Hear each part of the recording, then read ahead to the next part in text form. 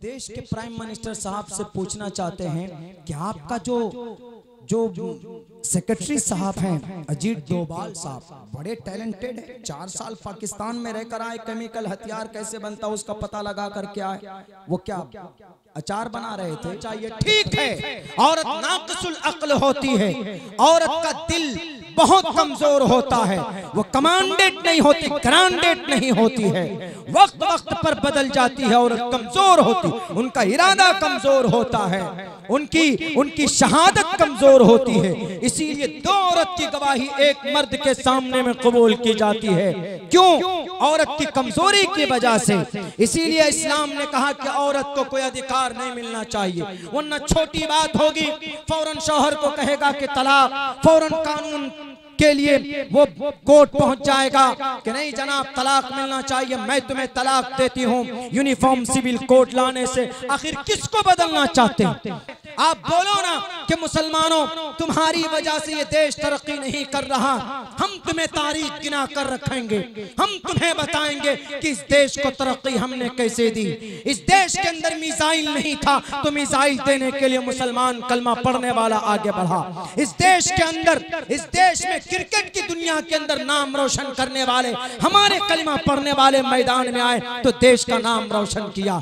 इस देश को तरक्की नहीं मिलती थी, गुनाहों की दुनिया में मार्केट करते हो, जब तक उर्दू जुबान को नहीं दाखिल करोगे तो उस वक्त तक तुम्हारा नाम बुलंद नहीं होगा, तुम्हारे म्यूजिक कबूल नहीं होंगे। वह गलत बात है, मैं तर्जमानी नहीं कर रहा हूं, बल्कि इन लोगों को समझाना चाहता हूं कि जिसको तुम गलत नजरिए से देखना चाहते हो, भारत के संविधान को तुम बदलना चाहते हो, इस देश की एक पुरानी तारीख मुसलमानों की रही है, मुसलमानों ने इस देश को तरक्की दी है, अपने खून को बहाकर तरक्की दी है।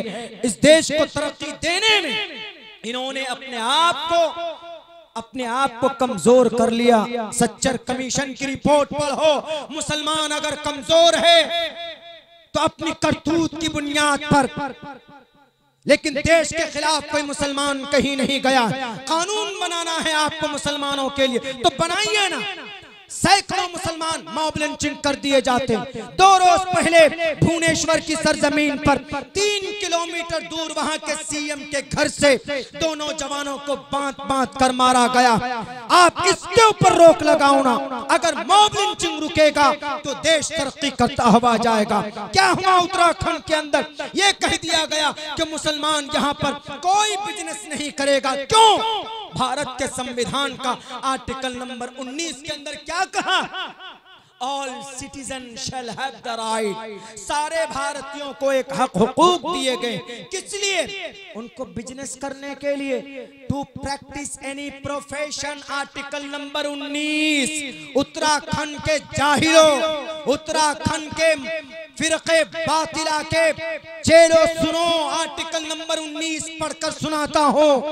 All citizen shall have the right, article number 19 के नीचे जाओ, ABCDEFG, जी पर जाओ। टू प्रैक्टिस एनी प्रोफेशन और to carry on any occupation, trade और बिजनेस। भारत का नागरिक सीतामढ़ी का है तो दिल्ली में जाकर बिजनेस कर सकता है, अगर कोई मुजफ्फरपुर का है तो पटना में कर सकता है, बिहार का है तो केरला में जाकर कर सकता है, अगर कोई सीमांचल का है तो उत्तराखंड में जाके कर सकता है।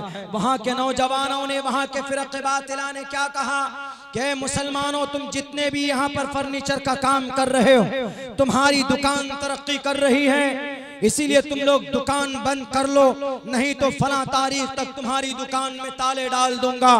भारत के प्राइम मिनिस्टर साहब, क्यों मुंह में आपका दही जम जाता?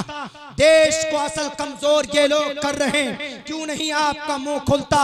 आप इन लोगों के खिलाफ जो आर्टिकल नंबर 19 का वायलेशन कर रहे हैं, आर्टिकल भारत के संविधान के दफा नंबर 19 को तोड़ रहे हैं, आपने क्यों नहीं कहा इन लोगों को कि इस देश के अंदर प्रैक्टिस एनी प्रोफेशन और carry on any occupation, a trade और बिजनेस। जब लिखा हुआ है कि कोई मुसलमान हो कि हिंदू हो किसी भी स्टेट में जाकर तिजारत कर सकता है, आप क्यों नहीं मना करते इन लोगों को? क्यों मना नहीं करेंगे, इसीलिए कि आपके चेहरे, आपके चमचे हैं, आपके काम करने वाले होते हैं, आपके पीछे पुश्त पनाही में ये लोग काम करते। इन दहशत गर्दों को, इन देश के लुटेरों को, इन शराबियों को रोक लो। खुदा की कसम देश हमारा तरक्की करेगा। इन लुटेरों को जिनको आप पैसे ट्रांसफर करते, आप शेल कंपनी में 20,000 करोड़ रुपए आप देते हैं पीएम फंड से निकाल कर, इन लुटेरों के हाथ में हथकड़ी लगाओ। मैं कसम खाकर कहने के लिए तैयार हूं, हमारा देश तरक्की करेगा। हर इंसान के अकाउंट में 1-1, 1.5 लाख रुपए जमा होगा। असल देश तरक्की इसलिए नहीं कर रहा, यूनिफॉर्म सिविल कोड, शरिया कानून की वजह से देश की तरक्की थोड़े रुकी हुई। आज थोड़े भारत के अंदर में मुसलमान कब से हैं? हजारों साल पुरानी तारीख है इस देश के मुसलमानों की। और खुसूसन भारत के अंदर तो यूं कहिए अल्लाह के नबी अलैहिस्सलातु वस्सलाम के ज़माने में हज़रत उमर फारूक रज़ी अल्लाह ताला अन्हु के ज़माने से ही उनके एक खलीफा, उनके बड़े सहाबी, उनके ज़माने से भारत के अंदर मुसलमानों का आना शुरू हो गया था। और तब से लेकर इस देश में, इस मिट्टी पर मुसलमान अपनी शरीयत पर अमल करते। उत्तराखंड के अंदर अल्टीमेटम लिख दिया कि नहीं निकल जाओ। वहाँ के मुसलमान इसलिए तरक्की कर रहे हैं क्योंकि वहाँ के मुसलमानों ने ईमानदारी से अपनी तिजारत और अपने बिजनेस को आगे किया है। उन्होंने मोहम्मद रसूलुल्लाह के सुन्नत के मुताबिक तिजारत शुरू की तो अल्लाह तबारक व तआला ने उनकी तिजारत में, उनके कारोबार में बरकत अता किया तो वो लोग आगे बढ़े। तो तुम्हारे पेट में क्यों दर्द होता है? तुम सिर्फ सर पर, माथे पर कफन बांध लो, उसके बाद कहते फिरो कि नहीं देखो हम कर रहे हैं बिजनेस, हमारी तरक्की नहीं हो रही, इन्हीं की तरक्की हो रही, इसीलिए लो धमकी। इससे देश आगे नहीं बढ़ेगा, इससे हमारा देश कमजोर होगा। आउट ऑफ कंट्री के अंदर हमारे इस देश की बदनामी होगी।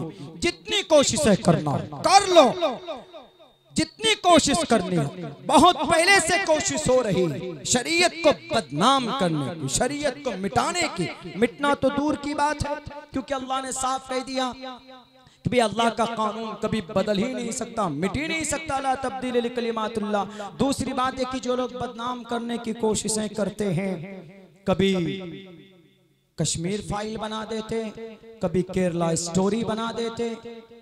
केरला स्टोरी में 32,000 लड़कियां वो कन्वर्ट होकर सीरिया चली गई, वो उसमें दाइश में ज्वाइनिंग हो गई। तो हम देश के प्राइम मिनिस्टर साहब से पूछना चाहते हैं कि आपका जो सेक्रेटरी साहब हैं अजीत डोभाल साहब, बड़े टैलेंटेड हैं, 4 साल पाकिस्तान में रहकर आए, केमिकल हथियार कैसे बनता उसका पता लगा करके आए। वो क्या अचार बना रहे थे जब 32,000 बच्चियां जा रही थी। वीजा किसने इनको अप्लाई किया?